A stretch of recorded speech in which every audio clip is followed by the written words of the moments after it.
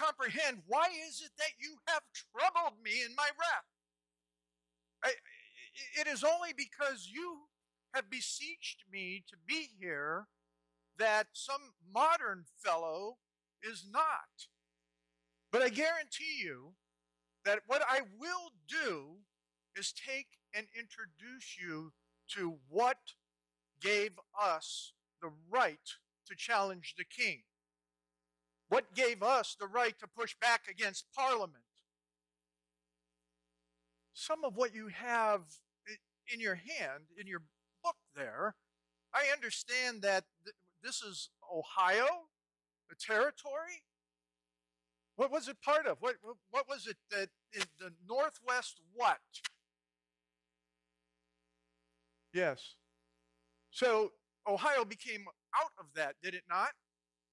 Well, with that, sir, I would enjoy you to take and look at what I found, because I wrote a third of the Massachusetts Constitution. And the most important portions that I ensured that were there with my cousin John and one other fellow, there were three of us that wrote that initial Constitution.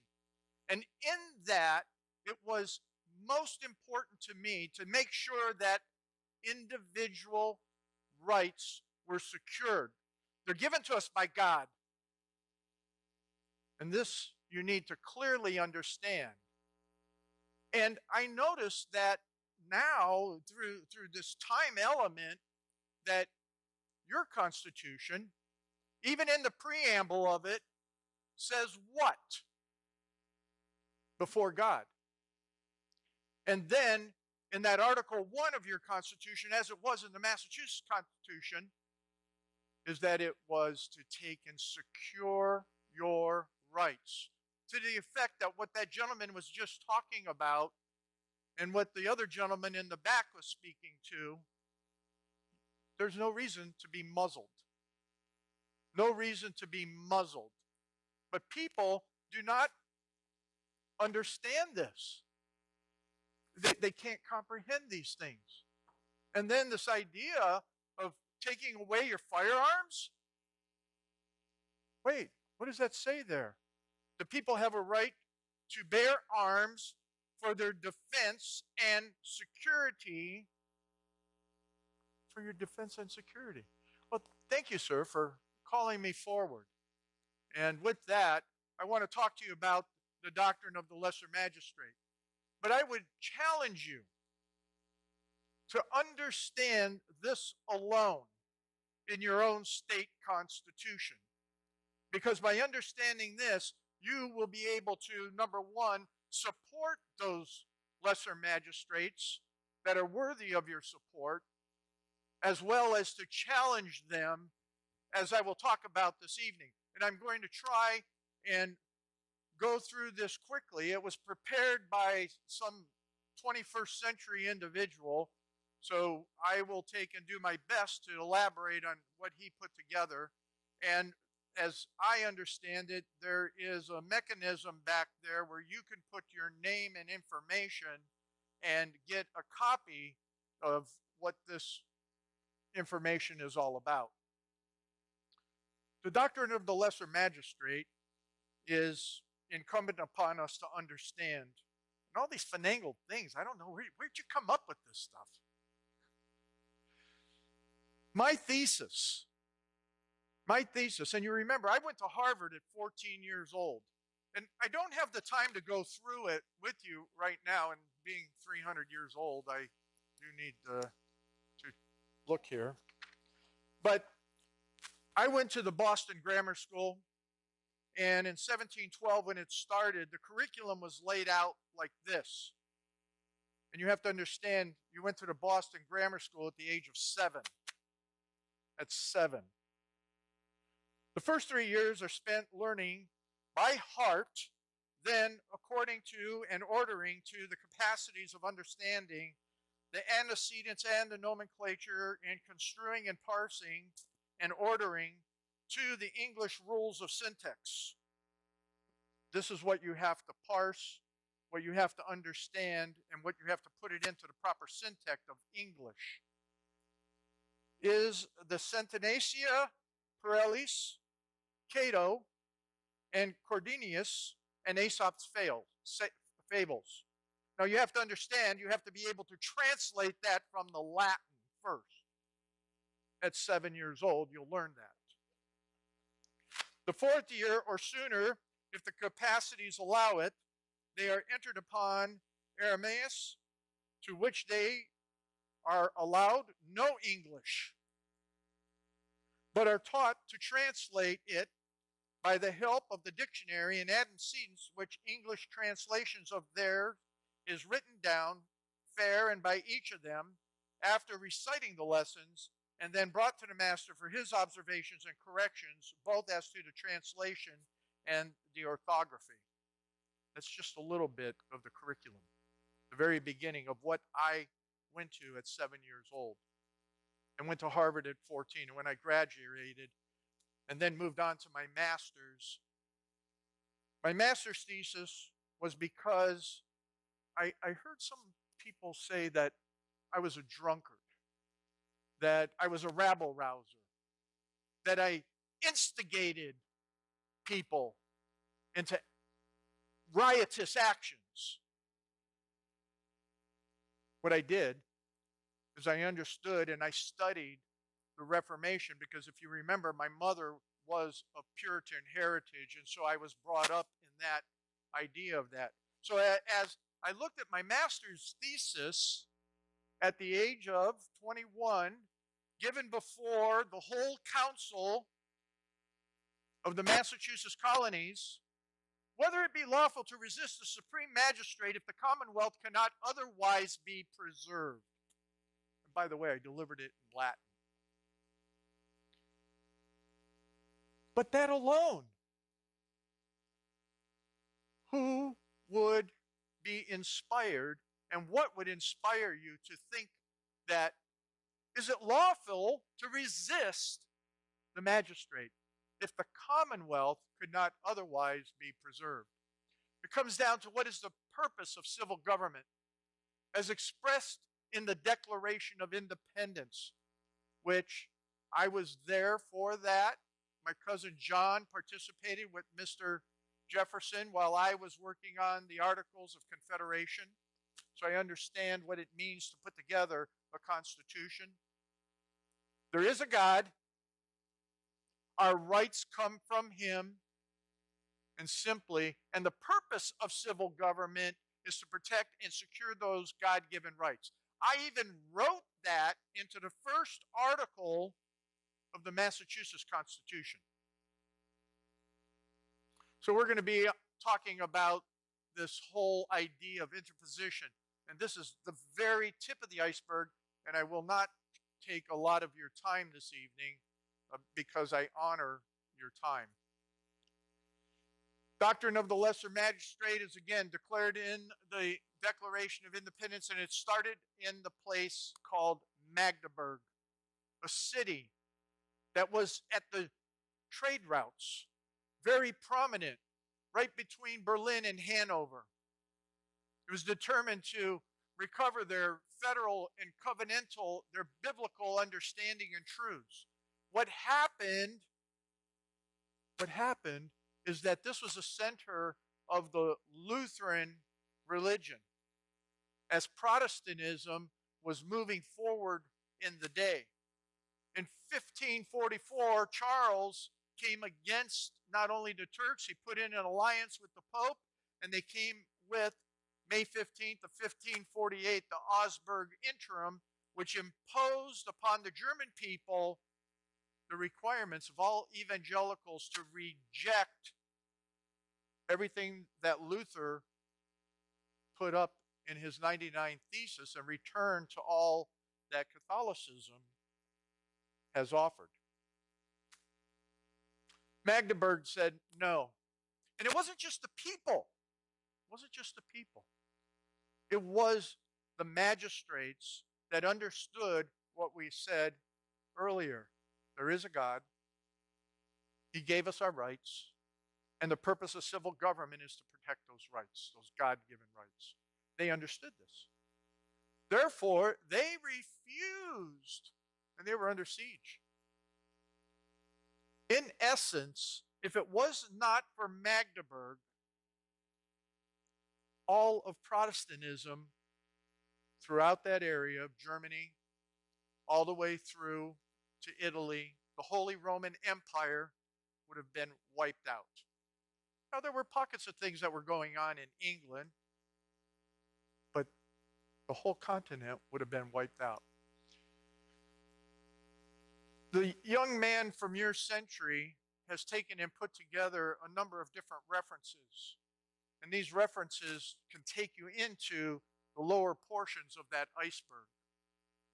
There are two books that a young man by the name of Matt, I have a hard time with some names, he actually took and put together and translated into the English the Magdeburg Confession and all the things that it covers, the references there. He also then brought that into easy to understand information on the doctrine of the lesser magistrate. So those books are available based on those references. For me, I did study Althusius. Johannes Althusius was one of the key people that brought together the idea of federalism. What is federalism? That doctrine itself. How did he get that out of scriptures and out of common sense, out of history, out of the Greek and Roman ideas of governance? The idea of covenant. A constitution is a covenant between each of you. It's a bond between each of us into civil society. So it's not those that you may elect. And you have to understand, I was an elected official. So that gave me the capacity to act as I did.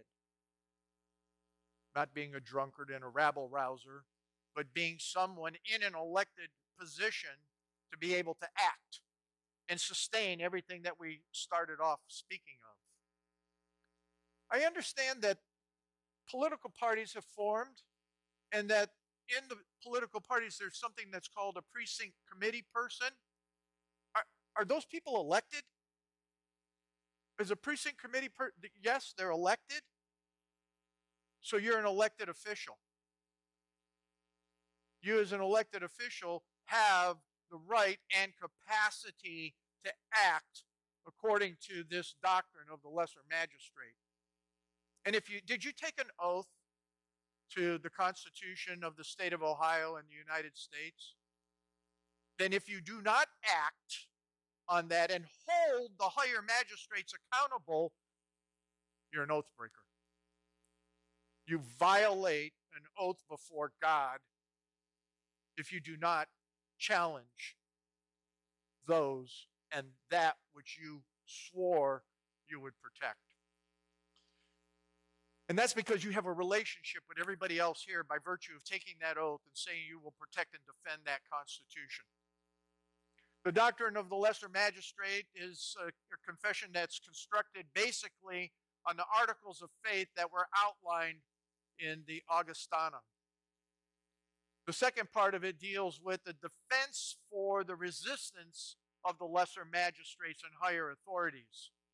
There's many, as I understand it, in your modern day that are modern Tory pastors. They're sworn to the crown. They're sworn to the government and not to what Scripture teaches. Even during my time, there were many that would falsely teach the doctrine that would come out of the Romans 13. But the truth of it is that when Jesus made his procession into Jerusalem, a glorious day, what was his next action? His next action was to go to Temple Mount and to take and make a whip, turn over tables and whip those that were there and challenge. He always challenged the authorities. The Sadducees, the Pharisees, and the scribes were not just religious leaders. They were the political leaders of the day. They were the political leaders. And Jesus challenged them. So One of the reasons that you are where you are, different from me, our pulpits understood this. Our pulpits preached the full truth of the scriptures. Our pulpits stood on what liberty was. The first great awakening was during my lifetime. I met George Whitefield. I knew who he was. He was influential in my life when he spoke at Harvard. My sister was pen pals with him. And when it came time to try and get the Stamp Act repealed, my sister asked me to write to George Whitefield and appeal to him because he was back in England to get that repealed. And he was able to go before Parliament and find some reasons there in people's minds. The third part is an exhortation to all who would aid Charles V in his war against evangelicals. This portion also included the condemnation of all who would attempt to be bystanders and give no aid one way or the other. You see, even during my time, as we were moving into that period of breaking away from England, there were those that were merchants, there were those that were in the pulpits, there were those that would let us perish. And yet, they were called upon here to act. The confession concludes with Psalm 93. The doctrine of the lesser magistrate teaches that no civil authority can make unjust, immoral law, policy, or court opinion. Is that something I heard these other gentlemen say is something that is happening with your governor and more? Well, see, that happened with our governor. I'm going to talk to you here about Governor Andros and what happened with him. You know, we had a revolution before the revolution of 76, actually starting in, 74, with those first shots at Lexington. Lower magistrates, lesser ranking civil authority has both the God-given right and duty to refuse obedience to that superior authority. And if necessary, actively resist the superior authority. If you understand your Old Testament, there was a lot of that occurred. Lesser magistrate doctrine is rooted in historic Christian doctrine and interposition. The greatest interposition was when Jesus went to the cross. That was the greatest. But throughout all of biblical history and throughout the history of general history, there were times when interposition happened, when someone would take and, sir, you cannot go there and take his cane away. I'm sorry, you cannot go do that.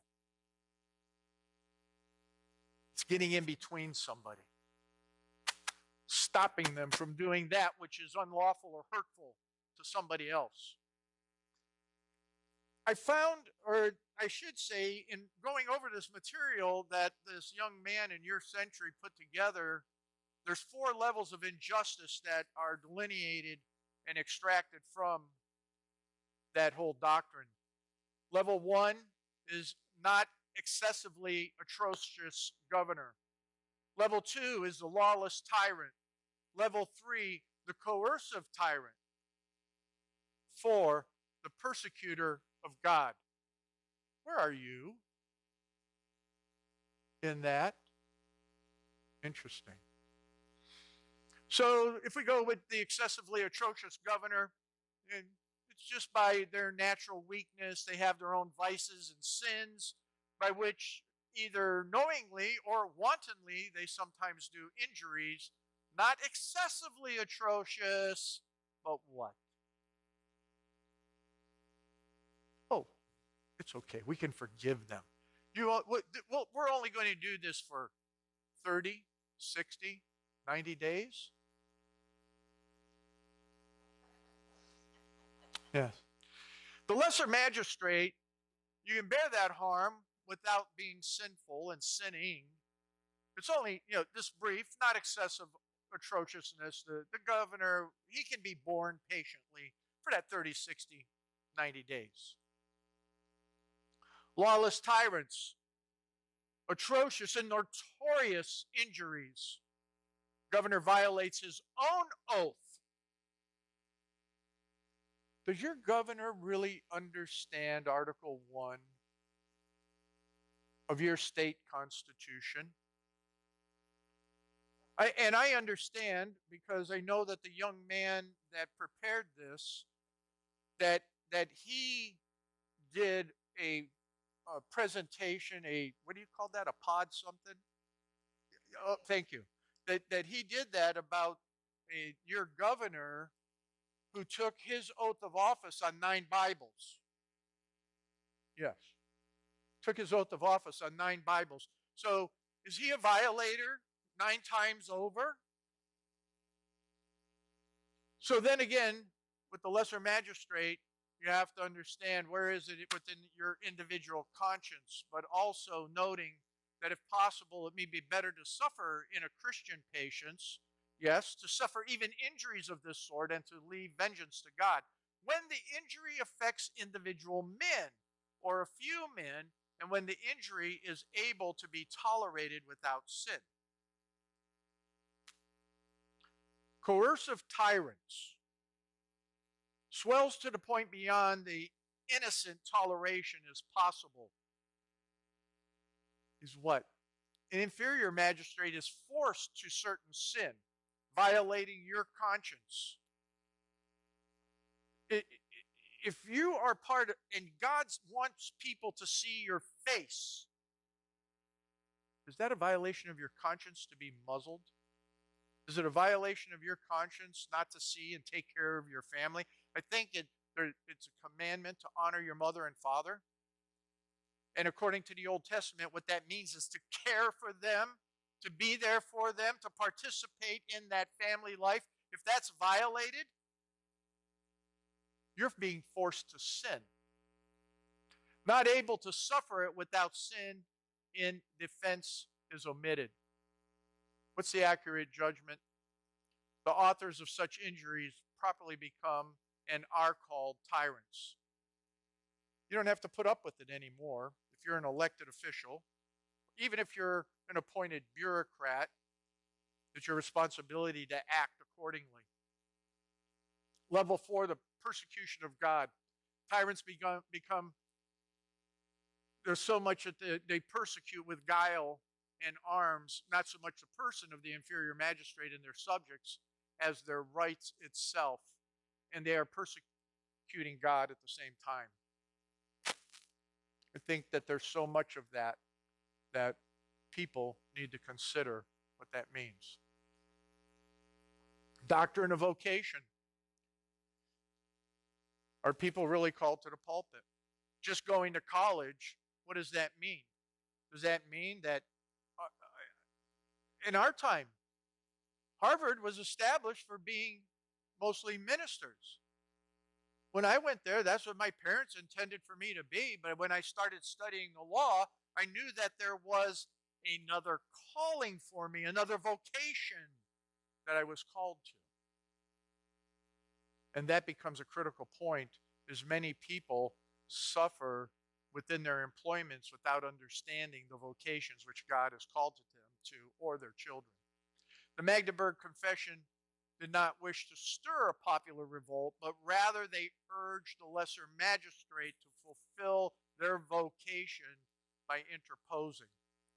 In other words, the general populace was not to just rise up, but maybe there's a time, but it's appropriate. But we should call on and support those and make sure that those who are elected, whether they be your precinct committee person, your township trustees, your county commissioners, and so on,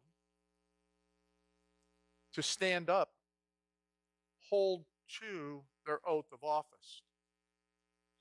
Declaration of Independence, the full title of the document speaks those volumes in Congress, July 4th, 1776. The unanimous declaration of the 13 United States in America. Unanimity. There's divisiveness that can happen. The Tories attempted to divide us within the colonies. Are there people out there trying to divide you? How do you, and what is this idea of unanimity being called upon by those which are God haters, haters of the Constitution, haters of everything that is created? What are they talking about? Unity. To act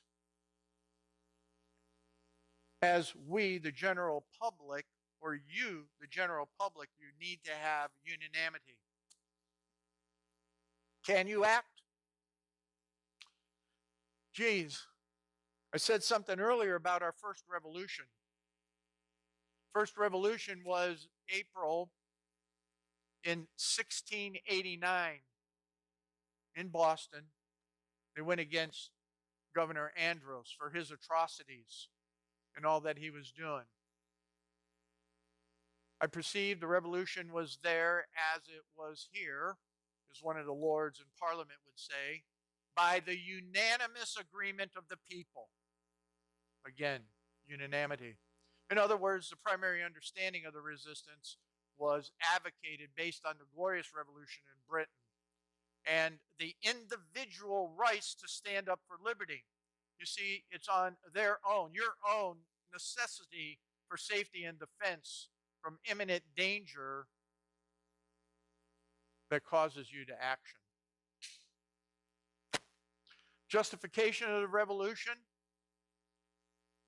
There was a lot that was going on. What illegal and arbitrary actions that the governor was taking. Is your governor at that point that you believe that he's doing arbitrary, illegal, pernicious actions? Yes. Illegal violations of the original charter. What about your Constitution? You have Article 1 of your Constitution in your hands. Is that something that he's violating your rights? Right there. Those are your rights secured by God for you that are put together and solidified in that covenant called the Ohio Constitution. We had of that rebellion, Cotton Mather, one of the primary pastors of the day, supported that activity. Samuel Sewall, he argued the scriptures speak of a lawful and good rebellion as well as of that which is unlawful. You have to have that understanding, as I talked earlier, of what that is and what that means. Calvin. A lot of people who understand what Calvin wrote would say, well, Calvin never said that that was okay. Well, as Calvin matured and he understood more, he did write that there is a time when magistrates in particular need to rebel against those higher authorities. Cotton Mather again in 1725, what he said, there a loud voice from heaven to France. 1747, an election day sermon, Charles Chauncey. He was supportive of private individuals actively resisting tyranny if the inferior magistrates were not able or willing to do it. That's why it's so incumbent upon you to not only write letters, but as the plea by that gentleman and several earlier, go. Go. On a Tuesday morning is early, take your tea or coffee and go. Support those that are acting. Now, one gentleman that was up here, I believe he's appointed to one of your commissions. Is that not correct? He needs your support. Go. support him and others. It's difficult to take of our time, but if liberty is that important, what is time? What is eternity? 1749, a Congregationalist minister, Jonathan Todd, preached an election day sermon. I will not read all of that. You can get these notes. But the whole point of it comes down to the end. The law of self-defense is in force amongst the people, and they may judge that God is to be obeyed rather than man. I'm sure you've heard that before. Lesser magistrates or the individuals. Stamp Act crisis, I inferred to that much earlier. And it was a very critical time. The Declaratory Acts in 1776, Parliament decided that, oh, you know what, we'll pull off the Stamp Act, but you know what, we're going to be able to do whatever we want to do. One of the things that young gentleman that was up here earlier was talking about in relationship to all these different businesses and all of that, we actually put into place what I will call the non-participation agreement amongst the colonies. And in that, we said, no, as much as it's going to hurt, we will not buy from that store. As much as it's causing us our personal pain, we will not go to that establishment. We will not spend our money. We will not allow those merchants from England to rule our lives, because I can discuss a lot about that with you. It ultimately came down to, at one point, even that the ladies, the young ladies, they said, we will no longer drink the tea or use the bolts of cloth coming from England. You see, America had all its manufacturing shut down, and it was what I would call the global merchants of the East India Trading Company that was forcing the colonies into slavery. No.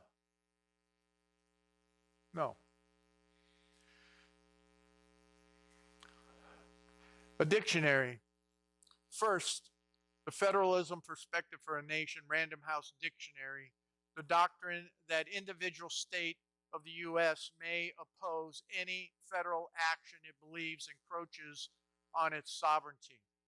1966. Oh my. Black's Law Dictionary, 4th edition. The doctrine that a state in the exercise of its sovereignty may reject a mandate of federal government deemed to be unconstitutional or to exceed the powers delegated to the federal government. How did those words, how did the definitions, how were they allowed to change? You have that happening now. In evolving legal status of the cities, going from medieval common law all the way through things that emerged in the 1800s. And as trustees on the constitutional limitation, the people retain a sovereign right to local self-governance. An early idea of what is home rule. And as I think I understand it, and one of the gentlemen there, that young man that spoke earlier, I believe in your state of Ohio, out of what, 88 counties, there's only 2 counties that act under home rule. The rest operate based on the Ohio Constitution and your rule of law. And those counties are, I believe, Summit County and Cuyahoga County. But there's so much that is there for cities and townships that we don't have time to even talk about. But Article 10 in your Ohio government, it looks like it was shown to me here that the organization and government of counties with home rule, oh yeah, it is Summit and Cuyahoga. Let's see. But you have key points here. You have township trustees, I believe are your, other than your precinct people, are your lowest magistrates. You have those that are elected in your villages, in your cities, and then those that are in your counties. How does your county government work? I believe that young man back there has very good insight into it. What do? I want to take, and again, respectful of your time. What do? Return to your foundational roots. Not just understand the federal Constitution, which I believe in the back there is for those that are interested in classes about the federal Constitution. There's some place that you can request information about that. But the Ohio Constitution and the same organization that is putting on the federal Constitution classes is developing classes for the Ohio Constitution. So there's information to gain on that. Encourage your pastors and church elders to understand these truths of the foundation that I learned from the Reformation. Not just what they pick and choose, means that you have to study as well and understand these truths. That's what we understood. Persuade the elected at every level, even your precinct committee person, to hold community gatherings. We had regular meetings within our community. We had not listening to what some politician was going to tell us what they were going to do.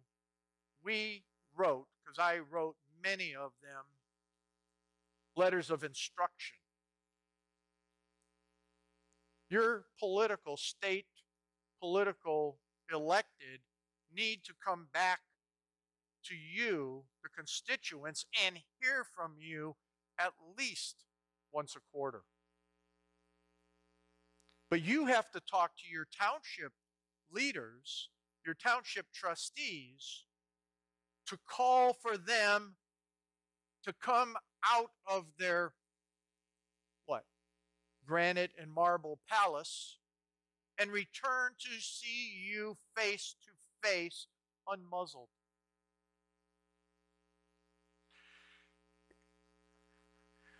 Initiate citizens' development of platform planks that drive policy. If you have no mechanism or means to hold the elected accountable, such as letters of instructions or a platform from your organization, then there's nothing there that any elected person is going to pay attention to.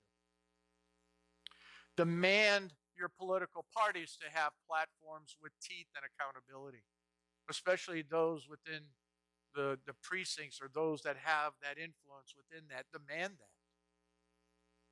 That's your right as people, as citizens, to charge those you elected in your precincts to act in your best interest, even within that political party, and not allowing a political party to determine what's their interest for you.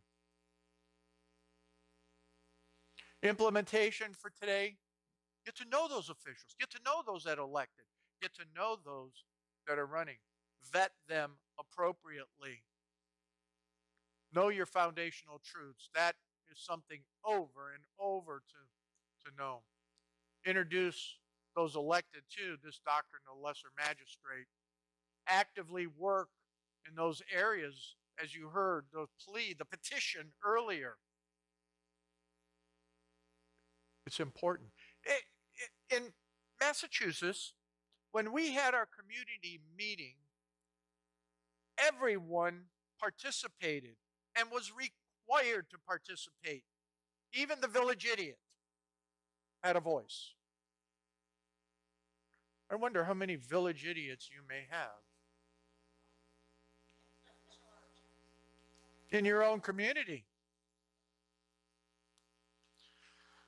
Actively work to bring constitutional principles and resolution, decrees, law, and adjudication. Something that was given to me by that young man earlier is a script, and I only have a couple copies that he left for me. But again, if I get your email address, I will make sure that he knows how to do that for you. But this is a script for the liberty restoration via the doctrine of the lesser magistrate at local government meetings, township trustees, city councils, county commissioners, etc. And this has to deal with I call the muzzles. This is specific to Ohio and talks about ORC 4731, 41, 4731, 34. And this was evaluated by a constitutional attorney, someone that ran for president of the United States. That young man, as well as a couple other people, have interacted with this person to bring this language to something that you could go and read in front of your township trustee. You could go and take to your county commissioners, your village trustees, even the head of your political parties. They need to act according to the truths.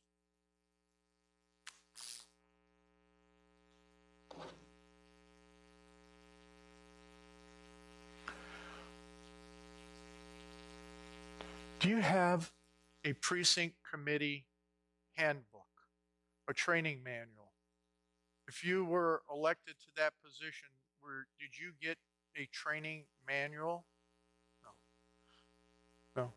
This here is the precinct committee person serves as the main communication source between the Indiana Democratic Party and the current future Democrats in his or her who are you affiliated with? Most of you, if you're affiliated with a political party, Republican. Now, Thomas Jefferson had this unique idea of the Democrat-Republican Party or Republican-Democrat Party. He tried to cover all bases with that. And I was a proponent of what Mr. Jefferson was doing. But it gives you some ideas of responsibility. So when it comes to the here in Ohio, as the young man told me that maybe Lake County, a county I think north of you, does have a precinct training manual. But when it comes to the Ohio Republicans, as I understand it, is nothing.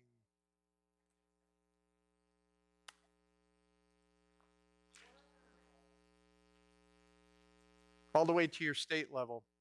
I know that the young man that helped prepare this, or did prepare this, is working with a statewide PAC in helping write a training manual that can be disseminated to those that could be interested in what that would be. What do you implement today? You're not finding that lesser magistrate willing to act responsibly. You need to participate in citizens groups just like you are here today.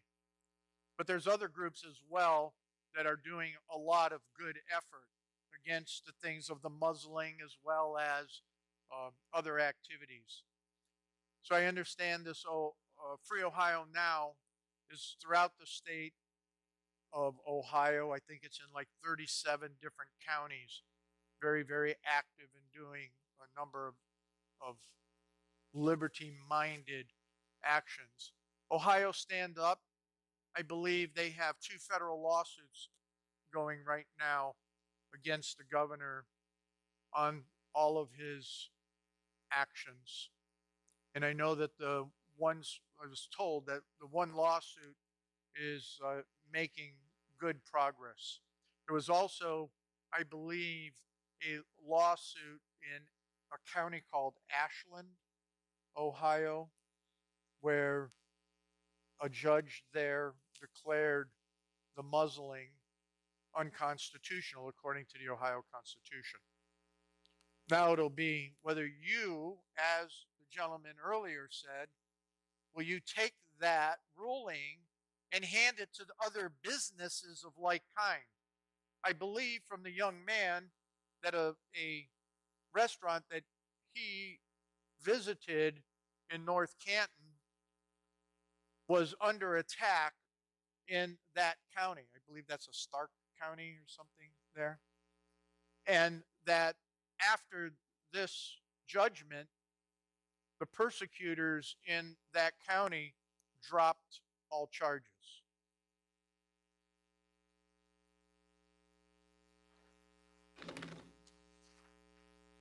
You have a problem with your health director? Your trustees, township trustees, are the ones that develop that health board and place the people on that health board. I think a young man back there said that he submitted to stand up for that and he petitioned to be on that board, but he was not accepted. It's your trustees. Your trustees can go back to that board, that health board, and your trustees can rein in your health director if you will support your trustees that are willing to take that action.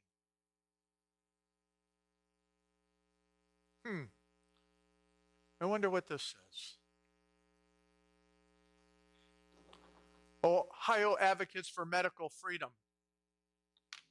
They help develop the initial, I think there's a place where people can, like a newspaper, where people can go and see a lot of different information. Free Ohio Now has posted all the information from both Ohio Stands Up and Ohio Advocates for Medical Freedom.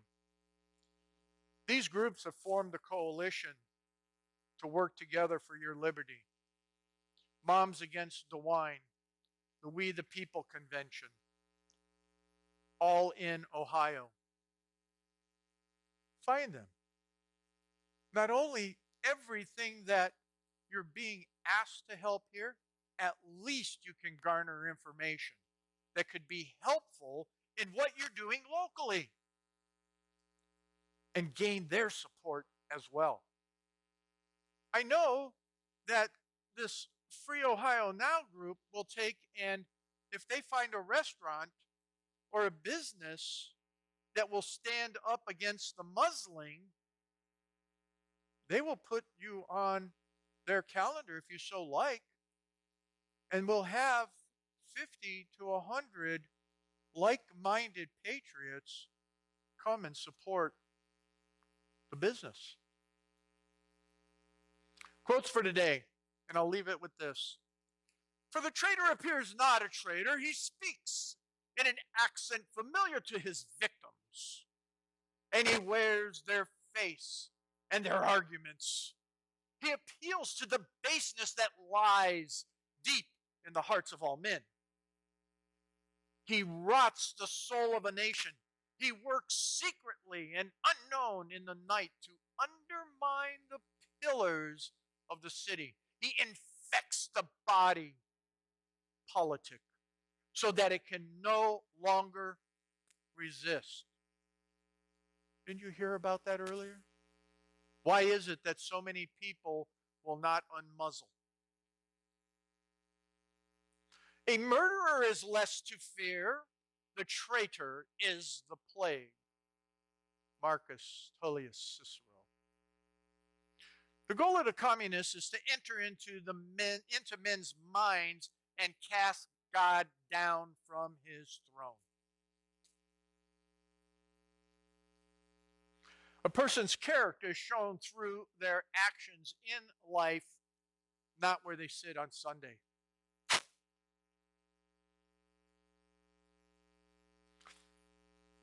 If you can help Sam Adams,